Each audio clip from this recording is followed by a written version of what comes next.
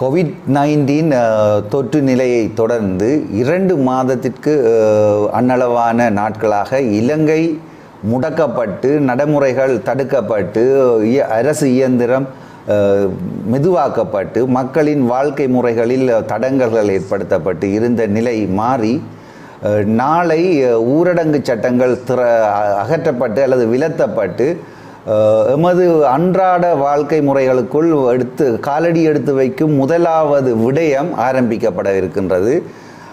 என்னை பொறுத்தவரையில் இந்த கிடைக்கின்ற புள்ளி விவரங்கள் இந்த கோவிட்-19க்குரிய தொற்று நிலைமைகள் ஓரளவு கட்டுப்பாட்டிற்குள் கொண்டு வரப்பட்டதை அடுத்து தான் இந்த நடவடிக்கைகளை இலங்கை அரசாங்கமும் எமது சுகாதார அமைச்சின் ஆலோசனைகளுடன் தொடங்குகின்றது.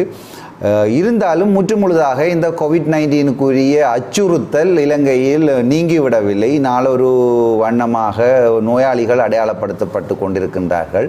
இந்த அடிப்படையில் தான் நாங்கள் நாளைய நிகழ்வுகளை, அதாவது இந்த ஊரடங்கு சட்டம் தளர்த்தப்படுகின்ற வேளைகளில் நாங்கள் எந்த விதமாக காரியமாற்ற முடியும் என்ற நடவடிக்கைகளை எந்த விதமாக கொண்டு செல்ல வேண்டும் என்ற விதிகளை பற்றி நாங்கள் மிகவும் அழுத்தமாக கதைக்க வேண்டியவர்களாக இருக்கின்றோம்.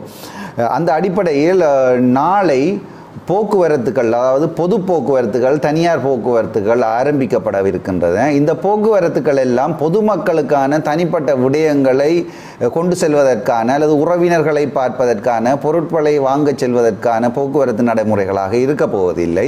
இது பொது உத்தியோகத்தர்களுக்கான, அரச உத்தியோகத்தர்களுக்கான அல்லது தனியார் நிறுவனங்களில் வேலை செய்கின்ற உத்தியோகத்தர்களுக்கான அல்லது பொதுமக்களின் மிகவும் அத்தியாவசிய கடமைகளை ஆற்றுவதற்கான போக்குவரத்தாகத்தான் நடைமுறைப்படுத்த இருக்கின்றது.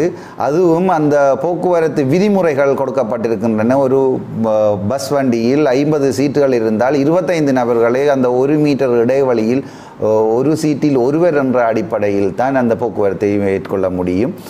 அப்படியாக போக்குவரத்து விடயங்களை கூறிக்கொண்டு செல்லலாம். அத்துடன் இந்த பொது நிர்வாக அல்லது இந்த பொது திணைக்களங்கள் அனைத்தும் ஆரம்பிக்கப்பட இருக்கின்றன. உத்தியோகத்தர்கள் வேலைக்கு செல்லவிருக்கின்றார்கள். அந்த தனியார் நிறுவனங்கள் ஆரம்பிக்கப்பட இருக்கின்றன. கடைகள் திறக்கப்பட இருக்கின்றன. சந்தைகள் சில நேரங்களில் திறக்கப்பட இருக்கின்றன.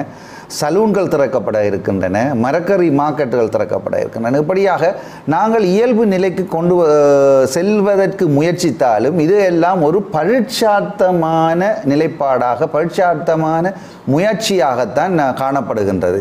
ஆகவே இந்த பரீட்சார்த்த முயற்சிகள் வெற்றியடையும் பொழுது தளர்த்தல்கள், அதாவது இறுக்கமான நடைமுறைகளில் ஏற்படுத்தப்படுகின்ற தளர்வுகள் இன்னும் அதிக அளவில் அதிகரித்து சாதாரணமாக